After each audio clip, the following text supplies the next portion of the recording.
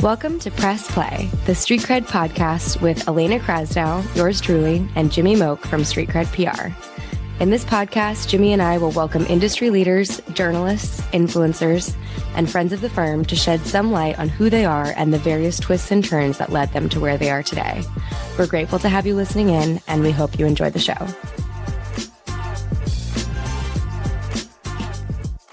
My name is Elena Krasnow. Welcome to Press Play, the Street Cred podcast. I'm so grateful you're here. I'm the editorial manager and client brand evangelist at Street Cred PR and your host for today's show, along with co-host and managing partner Jimmy Moock. We will break down the show into two segments: Press, where we dive into all the hard news about our guests' life and their professional goals, and then Play, where we have a little extra fun with it. Today, we are honored to be joined by legendary financial journalist, author, and founder Paul Sullivan. Paul is the founder of the Company of Dads, the first platform dedicated to creating a community for lead dads. Its mission is to help lead dads feel less isolated and more confident that they have made the correct choice to take on the bulk of the parenting and family duties, or at the very least, not embrace stereotypes around who does what at home. If you're wondering what a lead dad is, fear not, we will get into all that here shortly. Before becoming a founder, Paul wrote the Wealth Matters column in the New York Times for 13 years, and also was the mastermind behind the Money Game column in Golf magazine. As a journalist for 25 years, Paul got his start as a reporter at Bloomberg and institutional investor. From 2000 to 2006, he was a reporter, editor, and columnist at the Financial Times, and has also written for publications like Fortune, Money, Condé Nast Portfolio, the International Herald Tribune, Barron's, the Boston Globe, and Food and Wine. Paul is the author of two books: Clutch, Why Some People Excel Under Pressure and Others Don't, and The Thin Green Line, The Money Secrets of the Super Wealthy. He has been interviewed on podcasts, radio, and television programs across America, including NPR Marketplace, CNN, Fox News, and has given keynote talks to audiences from 50 to 500 people in the United States, Mexico, and Chile. Today, he lives in Connecticut with his wife and their 3 daughters and 3 dogs. When he is not running the Company of Dads, he is an obsessive golfer. Paul, thank you so much for joining us, and welcome to the show. Wow. I don't know if I can live up to that intro, but thank you, Elena, for having me on. Thank you, Jimmy, too. It's all facts, according to Google. So you're already living it. Whatever the Google says is true. So. Exactly. We abide by that full-heartedly. And we love that the bio is that long so that there's less content for us to go through during the actual show. Now right. I have to really short answers. Is that what you need now, Jimmy? You have 3 words for each question. We're just looking for top line messaging here. But before we get into all of that, me and Jimmy always like to kick off with a very important question, which is, what did you have for lunch today, Paul? Oh, my goodness. So I went out to lunch in my town. A lot of people working from home on Friday, and I was all set. I'll be honest. I was all set to have the hot summer Friday. I was all set to have sort of like a margarita and a cheeseburger. And the person across from me, he went first and he said, I'll have an iced tea. So I was like, okay, I'll have an iced tea too. And then he went second and he said, on the entree, he says, well, I think I'm going to get a chopped salad. And I was totally crestfallen because, he was hosting me. So I was like, all right, I'll get the crispy chicken salad. And just as the server was about to leave, I said, could you please throw in the guacamole with some chips? Because I had to get something fun. So that was my lunch. And it was delicious. It was healthy. And maybe I got the cheeseburger tonight for dinner. Love that. I always have to throw in something fun. If I'm not getting like a cool carb in there, what am I even doing? Yeah, it's like right now, it's like 95 degrees out. I was like, this is margarita time. Come on. Or iced tea. Chopped salad time, apparently. Chopped salad time. Yeah. So a follow-up to that, business lunches or just friendly lunches. Whenever I go to a bar for lunch, I love to sit at the bar, whether I'm having a salad or the burger, but I never, ever order a beer or a drink. I'm always the iced tea guy. And I think that's just, obviously this is me trying to be a responsible worker and an employer, but also if I have a beer or a drink midday, forget it. I'm not going back to work. How do you balance that act? So I've learned from past mistakes, and I talk a good game. So if this wasn't a Friday, I would not be ordering a cocktail. But when I was at the Financial Times, I had an amazing run there for 6 years. And across the street was this restaurant called Il Gatto Pardo. And I did a whole bunch of things at the FT, but one of them was I created a wealth column. Robert Frank had created a wealth column at the Wall Street Journal. I created sort of the second one at the FT. And so that led to all kinds of lunches, fancy lunches with people who would be sources. You couldn't really, take them to Chick-fil-A. I mean, this was the wealth column. You had to take them to this fancy restaurant. And I would go and probably 3 days a week, and I would get, some sort of appetizer, some sort of entree, and a glass of wine. And a couple months and I would get tired afterwards. I get really tired afterwards, and I get back to the office and have like an hour, and then I have to run down to the Starbucks and get a giant coffee. But I was in my early 30s, so I could swing it. And at one point, the office manager came to me and said, Paul, every day it's like $135 or $140, which is, this is 15 years ago. And I said, yeah, it is. Don't you think that's a lot? It's like, Rivka, I write the wealth column. I can't be expected to take people to Chick-fil-A. And if they order a glass of wine, what am I going to do? Order an iced tea, make them feel like some sort of midday alcoholic. I got to be there for them. This is, you got to support them. They tell me more stuff. This is how you get more out of your sources too. 100%. Yeah, absolutely. Awesome. That's hilarious. Well, let's dive in. You've had one hell of a career as a journalist, Paul, working at some of the most prestigious publications around, a few you've already mentioned.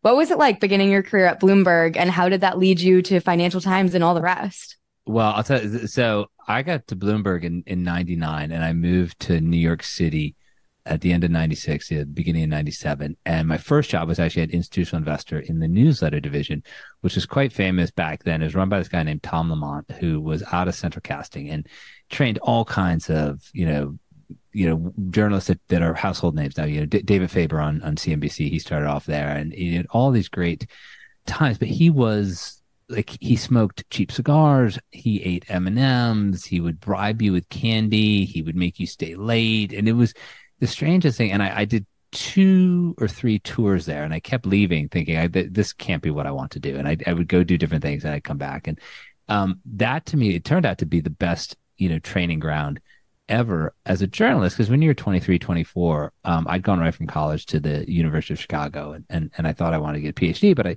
didn't. And so everybody would ask you as a young journalist, like, where'd you go to school? And I'd tell them. And I would say the University of Chicago, and I didn't say that I had, a master's degree in history. That wouldn't have got me anywhere. I just left it hang there, and they all thought I was, an economic whiz, and that was kind of my entree. And the other thing I remember about that job is if I didn't ask enough questions, this guy Tom Lamont would make you call people back, which was horribly embarrassing and also really difficult to get people on the phone a second time. Because again, you're calling from this little newsletter. This is not the New York Times. It's not the FT. It's not Bloomberg. And that was just the most amazing training ground, because after that, I just kept people on the phone as long as I could and just asked them all kinds of questions. Awesome. Wow. And I mean, yeah, that's amazing. We're also curious, you've been in journalism for so long. How have you seen it change over the course of your career? When I started at the FT in 2000, when you would get hate mail, people would actually write you a letter. They would sit down and they'd write you a letter, and they'd send it to you, and then you'd read it. And if the letters editor approved it, it'd run in the letter section. And that's how it worked. And you only got 2 types of letters. You got letters from crazy people, and you got letters from high-ranking government or corporate officials. Now, by the time I started at the Times, New York Times, in 2008, there was a system by which you could click a button next to somebody's story, and they would send you an email. And the rule back then was that you didn't have to reply, but they really wanted you to read the email. And, when I started, I interviewed to write the Wealth Matters column in 2008. The day Bear Stearns collapsed was my first interview. I was told the day Lehman Brothers collapsed that I would be able to write the Wealth Matters column. And my first column ran shortly before Bernie Madoff was taken out of his Park Avenue apartment. So everything changed in that span. And so by the time 2009 rolled around, and I was kind of getting up to speed writing this column, the emails I would get were awful. It was like, you're the stupidest person in Stupidville. How does somebody as stupid as you live your stupid life as stupidly as you do? And they go on and on. And then they, at one point somebody created a website because they really hated one of my columns. And at the time, I wore a bow tie, which I don't wear anymore. Don't hold that against me. But they hopefully not as a result of the website. No, well, they're trying to figure out a way. Could you hang somebody with a bow tie? And I thought that this was really clever. I didn't really take it seriously. And I showed my wife and she says, oh my goodness, we have to unlist our address. They're going to come and hang you. I was like, I don't really think they're going to come and hang me. I think they're just riffing.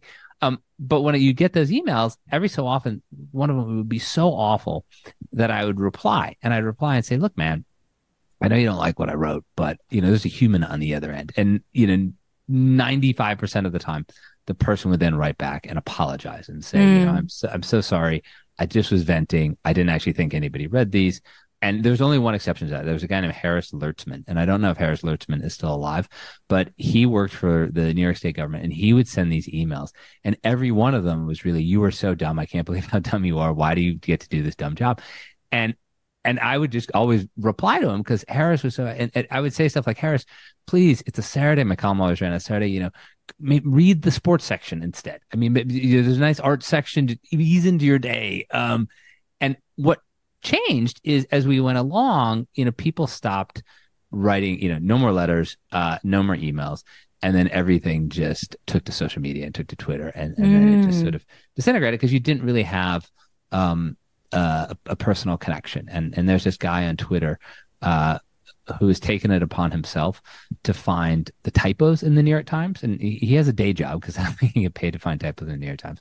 And he just doesn't understand like how much goes into producing that much copy every single day. And there's no way there's not going to be a typo in there. And there's probably a typo because 10 editors have read it and their eyes have glazed over and they've missed this obviously.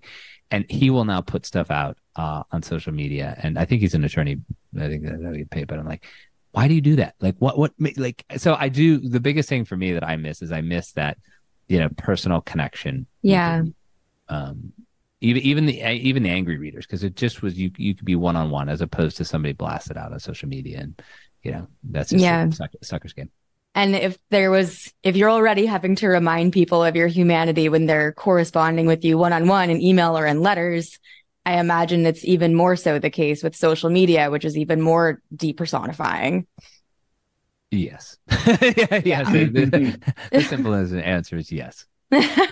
A quick follow-up to that. Talk a little bit about, and we're going to talk about the PR journalism dynamic a little bit later, but from when you started in, I think you said it was 96 or was it 99 at II? 96. Yeah, 96 at II. Yeah, nice. Have you noticed, obviously there's been a lot of changes in the world of publishing, whether it's a daily or a magazine.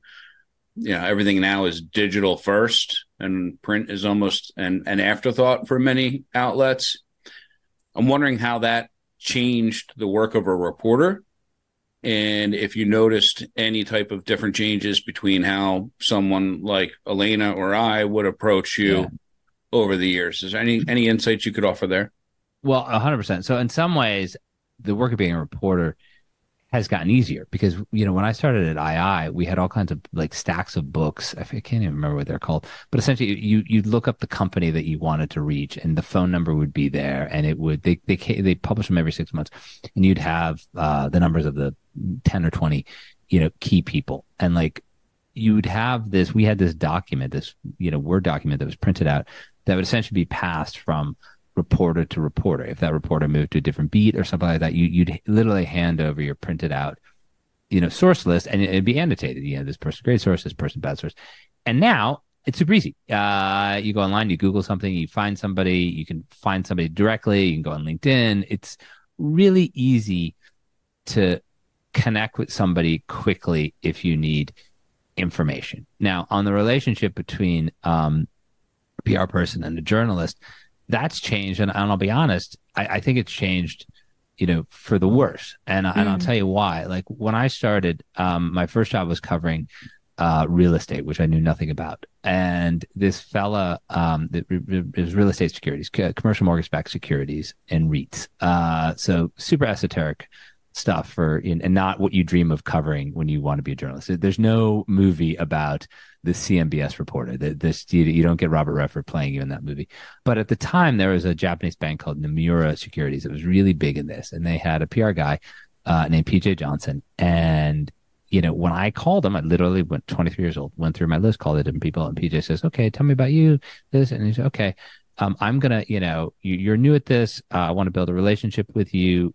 Why don't we go to lunch and I'll bring a couple of our key people and we'll just kind of walk you through how this thing works. And to this day, I talked to PJ a week or so ago when I was on a long drive, and I kept in touch with. And there's so much more, effort being put into cultivating those sources in a beneficial way. Not like, hey, you're my buddy, I'll buy you a chopped salad and throw in some guacamole and chips, and you're going to say good things. It was more like, how do we develop that bond so we understand each other, knowing that at some point every good journalist is going to write something bad about the PR person's client. And now it's gotten so impersonal. You can just send out a blast email with all kinds of stuff. And particularly at the end of my time at the New York Times, some people get lucky. They literally get lucky and they'd blast something out. And I was about to write a column on that in the next couple of weeks and it would work out. And then some people got really unlucky because they hadn't cultivated a source, and I'd write a column. And on Monday or Tuesday, they'd send me an email saying, oh, next time you write about, I don't know, private jets that only carry miniature schnauzers, will you reach out to my client? I was like, chances are me writing another story about private jets that carry miniature schnauzers in this lifetime is very low. But one of the things I'll say, and this is not because you've invited me on your podcast, but Elena, this is the first time you and I met. I've known Jimmy forever, and there are only 5 PR people who I knew I could always count down, who I could go to. One of them, one Jimmy now works with, one Jimmy used to work with, and two other PR people, and that was it out of hundreds and hundreds and hundreds of PR people. And why was that? Because Jimmy and I, took the time to get to know each other. And if I call you up with a question, it's like, hey, do you got somebody who does this? And you're like, yeah, let me see if I can find it. And then you'd always understand. Sometimes that person would get quoted and great. And sometimes that person wouldn't get quoted because any number of reasons. There wasn't enough space. They said the same thing as somebody else. Turned out to be really uninteresting. Like any number of things. And that didn't really, and surely on your end, you had to take flack if they weren't quoted, but that never changed the relationship because it wasn't a transaction. It was a relationship. And that's the important thing, to build the relationships, not have it be, you're always going to lose when it's transactional. Absolutely. Elena, you're going to kill me, but I've got one more follow-up. I'm not going to kill you. Because, well, think about what Paul was talking about even before. So you get this job at the Times, and I don't know if it was Lehman or Bear that collapsed first, but you're launching the Wealth Matters column right at the time where the great financial crisis is crumbling. You just mentioned mortgage-backed securities, which were involved in the great financial crisis. So maybe that training could have helped you, but talk about launching a column, which is for people of means that are focusing on generational wealth and the advisors that serve them while the world is going to hell in a handbasket. So one, on that first part, that's why I tell my kids they have to learn algebra, because I bitched and moaned about writing about commercial mortgage-backed securities. And then when it came to structured products tanking the entire economy, I was like, I actually understand how those work. I could help you out here. And two, you're 100% correct, because Robert, Frank, and I we're not best buddies or mortal enemies. We know each other socially, and that's it. But when he started his column at the Wall Street Journal, when I was at the FT, it was all, look at this guy just bought a 300-foot yacht or whatever. And my take was always kind of different to his. It was, oh my goodness, somebody bought a 300-foot yacht. How do you maintain a 300-foot yacht? How much does gas cost? How many people do you need? And that's how I kind of came into this column at the Times. And of course, at that point, nobody had 300-foot yachts, or if they did, they were hiding them because the whole world is collapsing. So I pivoted very quickly from a column that was conceived and sort of nurtured in a very frothy time to a column that became not the opposite, but tried to take strategies that the wealthiest among us, the people who were surviving the financial crash, take some of those strategies that they were employing and see if I could adapt them for the general reader of the New York Times. And that's, but that's journalism 101. You think you're going to do something, and I think you only have success as a journalist if you know how to pivot and think quickly on your feet. Absolutely. Well, speaking of that, we would, from your time writing the Wealth Matters column for the New York Times, would love to hear maybe a few of the best lessons that you learned from speaking to wealth planning and investment management executives about, their best practices. And like you were just saying, how you've translated some of those lessons for the rest of the world to understand as well. Do not buy a 300-foot yacht ever. Under no Let me just cross that off my list really quick over here. Make friends with people who own 300-foot yachts, but do not do. The best lessons were always on the way people thought about money. And, again, as I said at the beginning, I have a degree from the University of Chicago, but no economics training whatsoever. I really became enamored of and learned a lot about behavioral finance, which is, the way that people actually make economic decisions in real time, not the way economists would like us to make economic decisions, but how we actually made them. And some of the best people out there in the wealth management, the wealth advisory world, some of the wealthiest people I knew, they thought about money and finance in those sort of behavioral buckets. And so what does that mean? You don't think like, okay, I have $1,000 or I have $10 million or I have $1 billion. You think about like, okay, what are the buckets that I need to fund for my life? How do I break this down and make it simple? What's the bucket for my rent or my mortgage? What's the bucket for fun? What's the bucket for if I have children for them now? What's the bucket for them later if they're going to go off to college? What's the reserve bucket I need? And that way of breaking money down and making it tangible was important then, but I think it's becoming even more important because in my town, I live in New Canaan, Connecticut. In my town, for years and years and years, the local coffee shop, not a Starbucks, but the local like coffee shop where people would go, they only accepted cash. And so that was the only, I would have to go like every 3 weeks maybe and go to the ATM and get cash because that's the only thing I paid cash for. And it kind of really would like drip down $3 or $4 at a time every time I went in there. And now they've moved, for whatever reason, to accepting credit cards. So now everybody pays with a credit card. And I have to be more conscious of cash because if I'm going somewhere where I have to actually pay cash, maybe I have $200 in my pocket. Maybe I have $2 in my pocket. But as a dad, as somebody with 3 girls who are 6, 11, and 14, to teach them about money, to teach them about finance, I have to make it tangible in their heads because they're not they're not getting their allowance as a pile of $1 bills.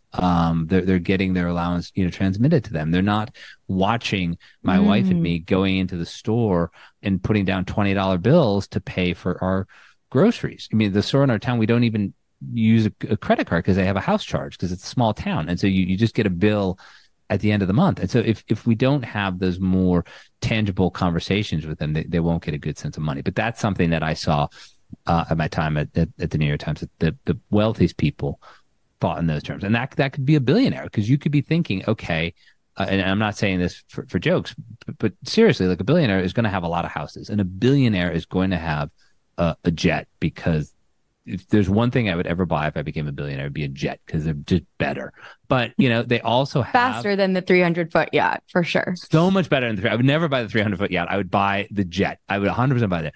But then they have a foundation. They have philanthropic obligations. They have private investments they want to make.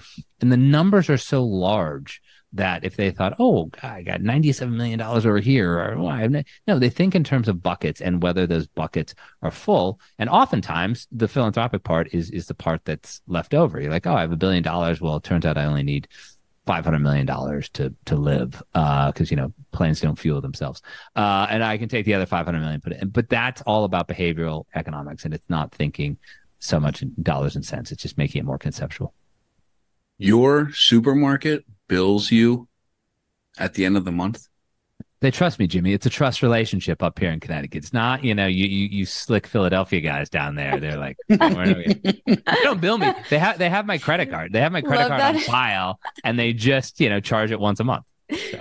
Love that is Jimmy's one takeaway from all of the excellent advice Paul just bestowed upon us. No, I was also thinking about, he obviously didn't learn that making coffee at home is the smarter choice than going and buying the $4 coffee every single day. But now, Jimmy, you have to know, though, I would go and buy my coffee at the Zoombox coffee shop, but it would be a pound of coffee would be $14.75, or a pound of fancy coffee would be $17.50. I needed to have my $20 bill for that. And then I needed to make sure I had some ones, because you couldn't stiff the person who just, ground your coffee for you. So, Yeah, okay. it wasn't all just a cup at a time. Well, Seriously. I unapologetically admit that I bought my $4 latte this morning and I don't feel bad about it at all. Well, I can take that and segue into my second book, The Thin Green Line, which is distinguished in two ways. One, the Wall Street Journal recently named it top 5 book for millennials about money. That was a couple of weeks ago. And two, Wow. Jimmy makes a cameo in that book. Jimmy makes a cameo. But the point, why I'm segueing into this, is I talk about too many personal finance books are built around the sort of diet analogy, that if I don't do this, I'll get that. And, if you're on a diet and you don't eat carbs or drink wine or, have whatever, 17 glasses of water and broccoli every day, you will lose weight. You'll 100% lose weight. And then as soon as you say, Jesus Christ, I got to have some more carbs, this is miserable, you'll put all that weight back on. And most personal finance books are structured the same way. They say, don't have that $4, latte like Elena did. Be the cheapskate like Jimmy, and, sit there with your Folgers at home and spoon it out one at a time.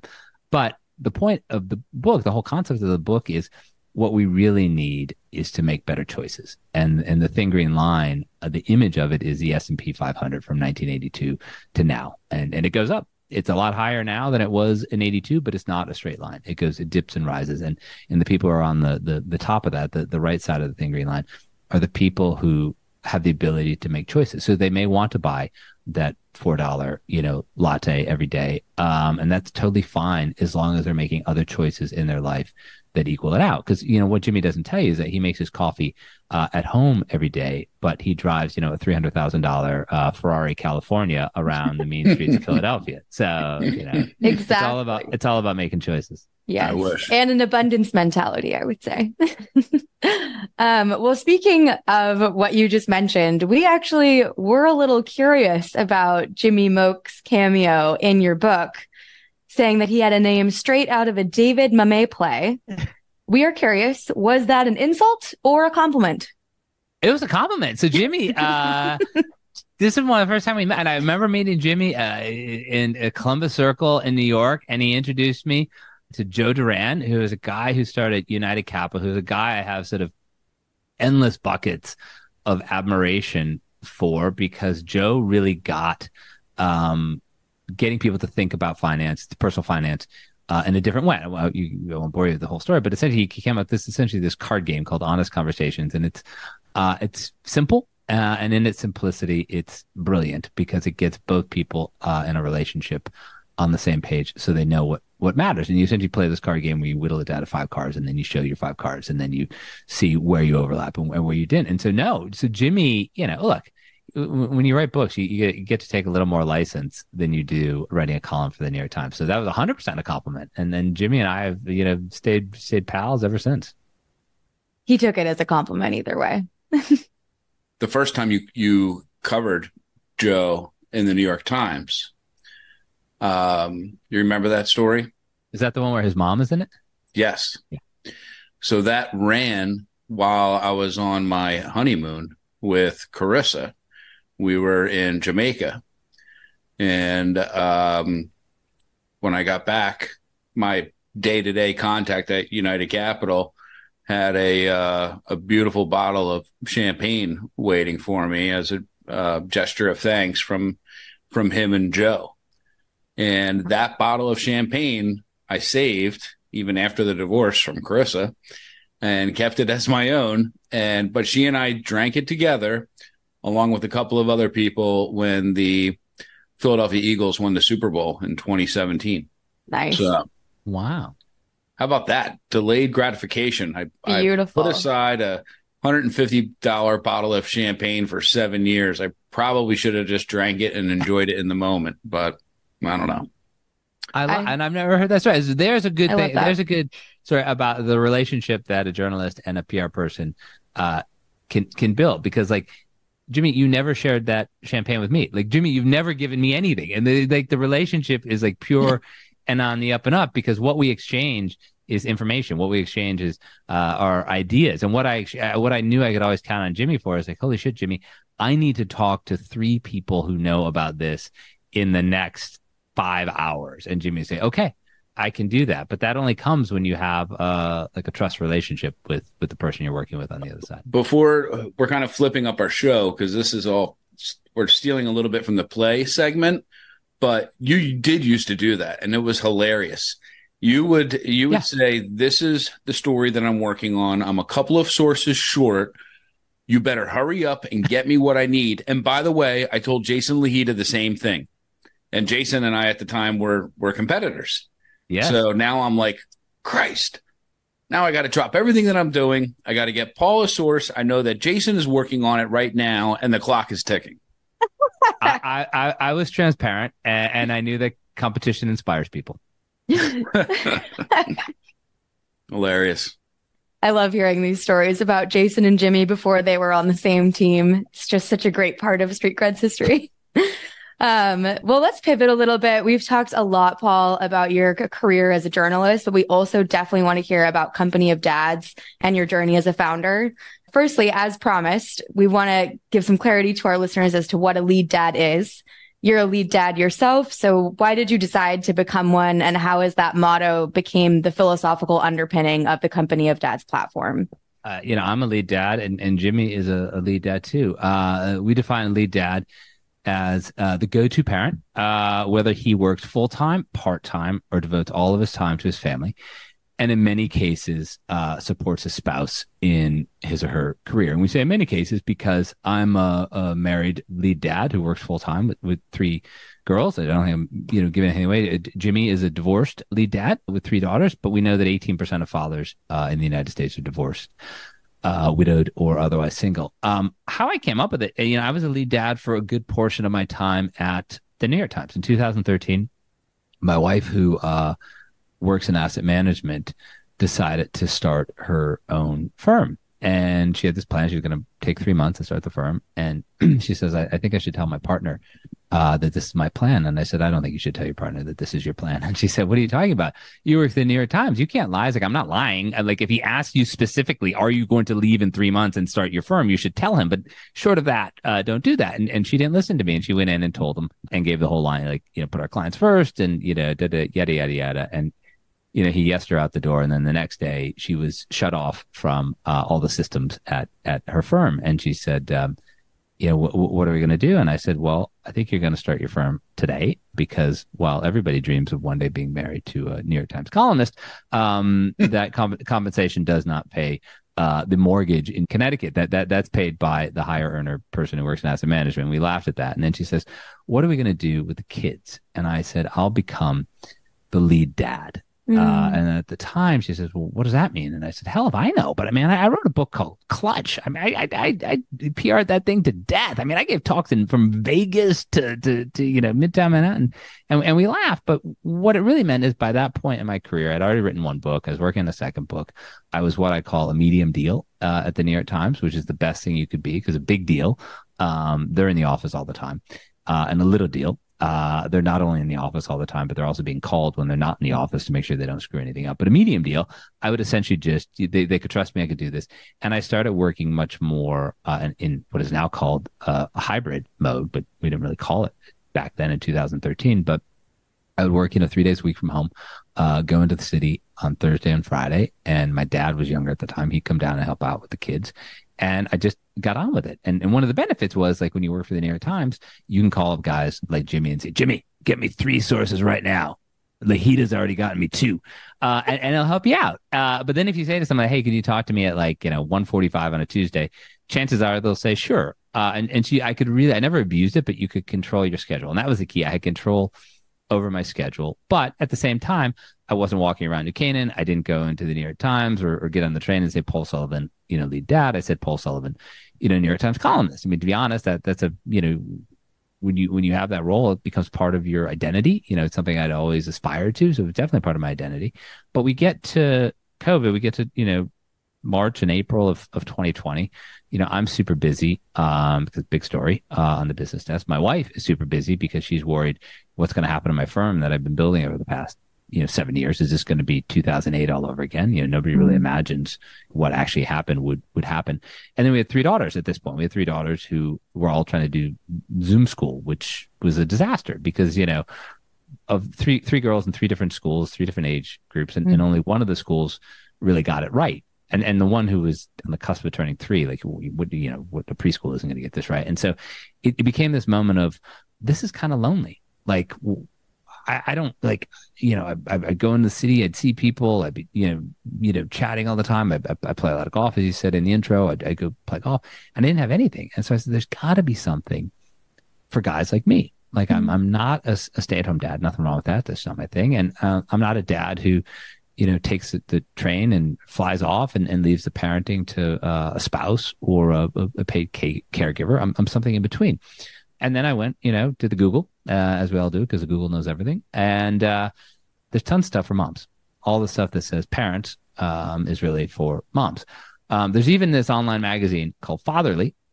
A bunch of Condé Nast guys started it, pretty cool. But like 60 to 65% of the people who read Fatherly are moms. So I'm like, what's going on here? This is like Father-ish. I don't even know what this thing's called. And all the stuff for dads was more like dads trying to figure something out. There's one for divorced dads, or dads going through divorce. There was one for dads who drank too much, drug problems. There was one for dads who had bad relationships with their kids. There were ones for like dads who just been incarcerated.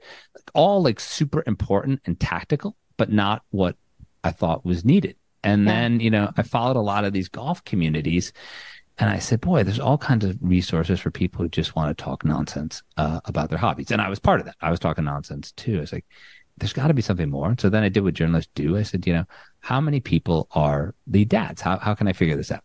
Turns out that was the easiest part, because the U.S. Census has all this data. The Bureau of Labor Statistics has it. The Pew has it. And we found out it's a huge number. There are 25 million men in America who are lead dads or could be lead dads. Now, to put that in context, there's 75 million fathers and 125 million adult men overall. But it's still a big number. And what did that group break down into? Well, 3 million men call themselves stay-at-home dads. We call them lead dads who devote all their time to the family.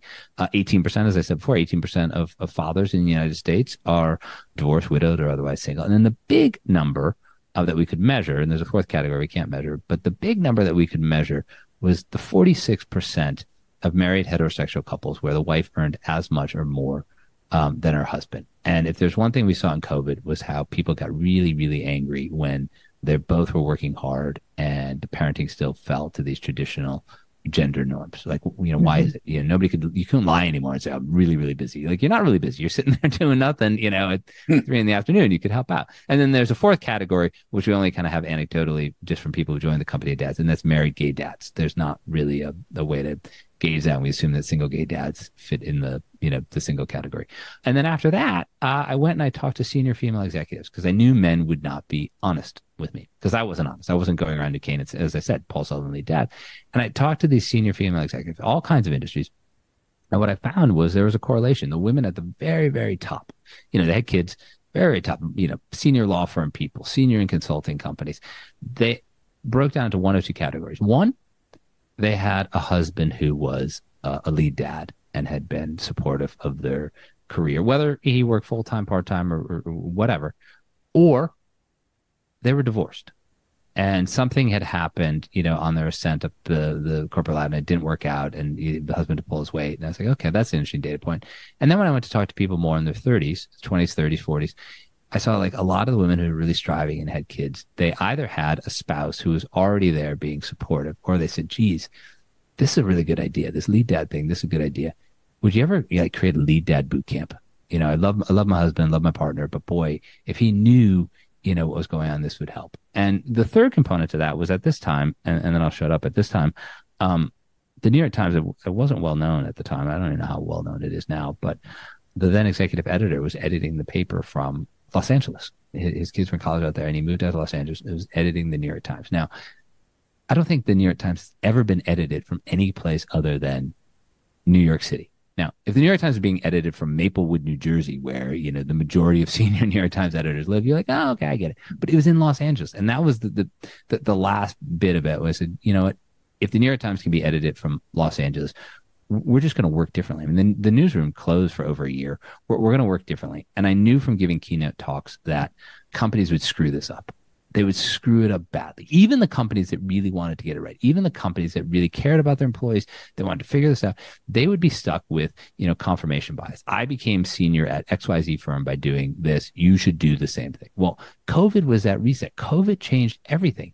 And so one of the things I benefited from was giving these 100 keynote talks. I knew that they needed somebody to come in and, I didn't have all the answers, but I had all the questions, and to ask those questions and get people thinking in a productive way. So the more junior employees in their 20s and 30s who would one day take over the firm could be on equal footing with those more senior employees in their 50s and 60s. And so, fast forward, October 21, my final column ran in the Times, and it wasn't a Wealth Matters column. It was a column on page 2 of the paper that talked about why I was leaving and what I was going to do next. It was an incredible gift that the editors of the Times gave me. And I got flooded by emails from the 3 groups that I hope would email me. And that was men suddenly calling themselves lead dads, working moms cheering me on and or asking for me to create lead dad boot camps. And then people in the broader HR space at companies saying, hey, how can you help us? And so we launched in February 22, and we do 3 things. We do media, community, and workplace consulting. What a beautiful origin story. When you wrote that story for page 2, anyone come after you very angry, or were there any edits that were missed? Any typos? There are no typos in that because it was short. Okay. It was only like 800 words, and I read it over 40 times. But the group that did come after me were women who called themselves stay-at-home moms. And they said, why do you get to call yourself a lead dad? And I said, you can call yourself whatever the hell you want. Like, I'm not starting the company of moms. I'm starting the company of dads. So like, I think stay-at-home mom is a stupid title. Call yourself a lead mom for all I care. Like, that's why we don't call the men who devote all their time to the family. We don't call them stay-at-home dads. We just don't use that term. We call them lead dads who devote all their time to their family. And I said, not in a sarcastic way, but in an encouraging way, like, women who get labeled stay-at-home moms, they're not staying at home. They're out and about with their kids. They're organizing the house. They're managing things. And they're helping their spouse do whatever he does in his career. So they should embrace a more progressive term, a more inclusive term, a term that actually describes what they did. But I, and occasionally I still get blowback on that, but I've got an answer ready at this point. Well, that's sort of why I asked the question about the terminology too, because I love it. I think it's really empowering and an important reframing, and language has so much power. Yeah. I mean, you can embrace it. And this is, we've got, Jimmy's an Eagles fan, and, this guy on my advisory board, a guy named Najee Good, won a Super Bowl for the Eagles in 2017. Really great guy, become a friend of mine. But when I talked to his buddies, his retired NFL player buddies, they like the term. Yeah. Because it's powerful, it's progressive, it gives them something to latch onto. And they don't have to, they don't want to call themselves a house husband. They don't want to call themselves Mr. Mom. And they like this idea of lead dad. And think about it, these are the most masculine men in America. And also 93 of the top 100 shows last year were all NFL games. Like, if these guys embrace this term, this is powerful for your average guy who's wondering, like, am I a lead dad? Am I not a lead dad? You see the guy who sacked, Tom Brady, which Najee did, calling himself a lead dad. That's pretty good. Awesome. Thank you so much for that, Paul. Okay, I think we're ready to hit our next and last segment, play, pseudo rapid fire. Our first question for you, Paul, is a bit of a 2-parter. Firstly, who is the better PR guy, Jimmy or Jason? And secondly, who do you think is the better golfer? That's like picking, between like Superman and Lex Luthor. I don't even know, but I'm picking Jimmy. Hands down, I'm picking Jimmy because, if you've ever seen Jason in person, he's got the hair, he's got the deep baritone voice, he's got the tan. It's just too much. Like, Jimmy all the way. Jimmy all the way. And that's not just because he's the one sitting in front of you right now. Not at all. No, if Jason was here, I'd say it right to his face, and he's going to listen to this, so I know that. And then who is the better golfer? I'm going to say that, Jimmy is a guy having a couple beers. He's cracking jokes. He's competitive. He's winning a couple holes. And Jason's going to have like the most beautiful outfit you've ever seen. It's going to be like pressed pants, brand new shoes, uncreased hat.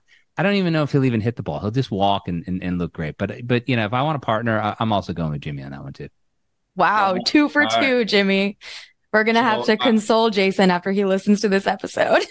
Yeah. I joke with Jason and one of my industry friends that I think both of us could probably be described as scratch dressers, but probably not scratch golfers. Jason does golf a lot more than I do. So you got that one wrong. But the first question, the more important one, Oh my gosh. All right. If it weren't journalism and being a founder, what would you be doing, Paul? If I had been any good at biology or science in high school and or college, I would be a doctor. I'd be like a general practitioner. I think they have the coolest job out there because they're just there to help people and they know all kinds of different stuff and they say things, but that's what I would love to do. And I love every year when I go for my annual physical talking to my GP because he's just such a knowledgeable guy. Love it. Awesome. Okay. Besides golf, which we know, what else do you do for fun? Well, I do a lot of stuff with my girls, and one of the things I've done with them, 'cause I have 3 girls, I've tried to have an activity that I only do with that one, so that we can go and have fun. And so, I don't exclude the other ones, but like generally, my oldest daughter, she and I ski and play tennis together. Although I'm horrible at tennis, she just laughs at me. My middle daughter, she likes playing paddle tennis, which is a kind of weird New Englandy sport in the winter.